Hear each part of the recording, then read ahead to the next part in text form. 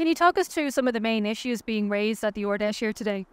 Yeah, first of all, obviously, we're at the precipice of a budget at the moment. The government are, making an argument just before the budget that you can have European public services on American taxes.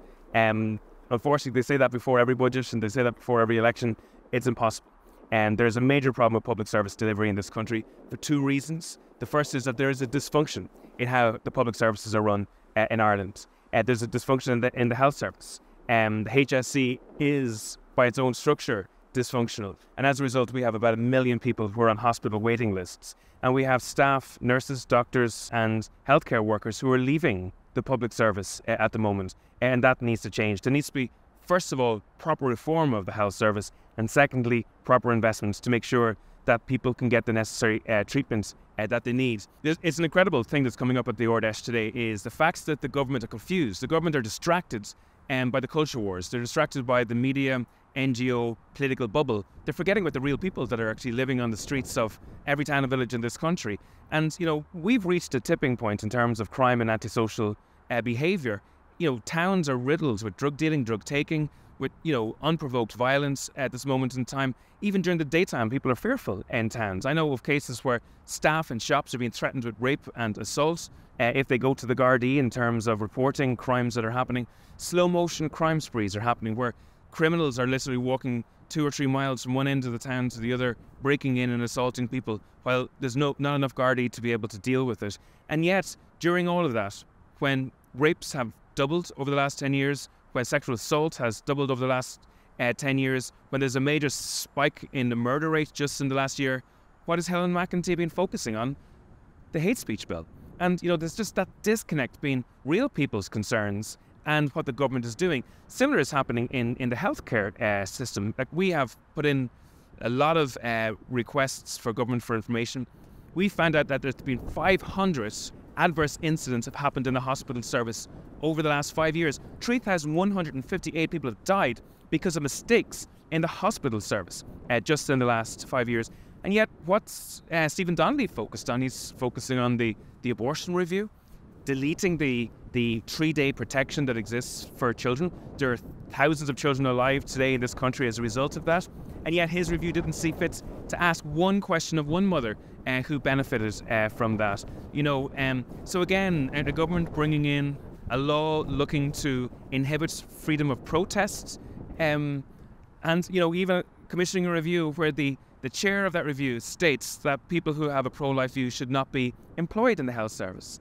So we have on one level a crisis in terms we don't have enough doctors, nurses or people working in the health service, and on another level an arm of the state saying, no, we're not going to employ people if they stand up for the right to life. So that disconnect that exists there between the government and real people. And it's similar in the agricultural sphere. We have farmers on the floor in terms of income, on the floor, and like literally earning less than the cost of production at the moment. And at the same time, we have a government supporting the Mercosur deal, a deal that's going to bring in Brazilian beef into Ireland to replace Irish beef on the European markets, banning the production of peat while taking in peat from Latvia. This easy, happy to stand over the dysfunction in the market that sees a small amount of supermarkets, a small amount of factories squeezing the income of farmers ever more. So one of the main messages out of this Ard Fheis today is that the government needs to start realize who are they working for?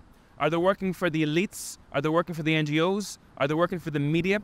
Or are they working for the citizens of this country? Aontú have been really to the fore in terms of highlighting the major issues that exist in terms of the health service in the country. So last year, for example, we organised a hospital campaign that happened right across the country, exposing some of the really, really horrendous and harrowing stories from our citizens who have been really affected by the health service. So, for example, in 2022, we know that over 2,000 people left the emergency department at Mayo University Hospital without being seen to.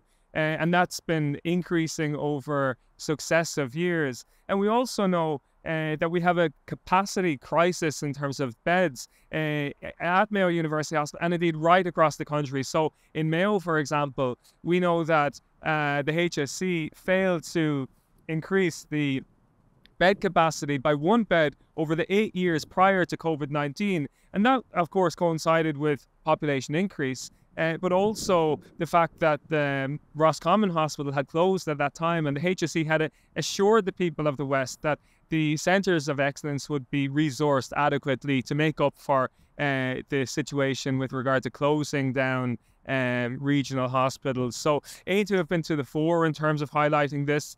And we've also sought to help people on a really local level, getting people off waiting lists. So, for example, the Mayo Cataract Bus leaves Mayo every 6 to 8 weeks, getting patients off waiting lists, bringing them to the north for cataract procedure and returning then on the second day.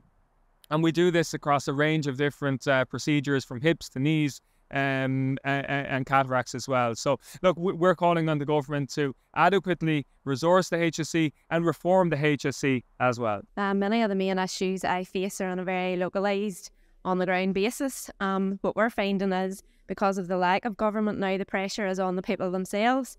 And I suppose we are part of that people-powered movement. It's over to the people now to generally take the power back into their hands. So we're seeing more and more charity organisations been dependent on coming forward, and more community organisations building and beginning to advocate for the people themselves. And the exclusion law in the north banning protest outside or even prayer outside abortion facilities has come into force. Can you talk about that? Yeah, we find that extremely concerning. We are supposed to have human rights. You're supposed to have the freedom of speech, the freedom of expression, freedom of religion. We have that coming from the United Convention, but only if it fits the narrative, basically, is the way we're feeling. So depending on what you're doing and where you're standing is dependent on whether you can engage those rights or not, which is completely wrong. What has been the reaction on the ground to the new law? Are people signalling that they will not abide by it? Yeah, there have been. We've had, so I myself, my local hospital is Causeway Hospital. There have been arrests this week because people continued, and rightly so. We continue to exercise our freedom of speech, our freedom of expression, and those people obviously feel that it is their right, and they believe they are assisting those in need. We need more compassion in this. We need voices of reason. We need to come away from the restriction on our human rights, and we need to support the right to life and all forms right from womb to tomb. We have those exclusion rights now, or exclusion zones, are causing major concern, because, like everything, if that is the beginning, where does this end?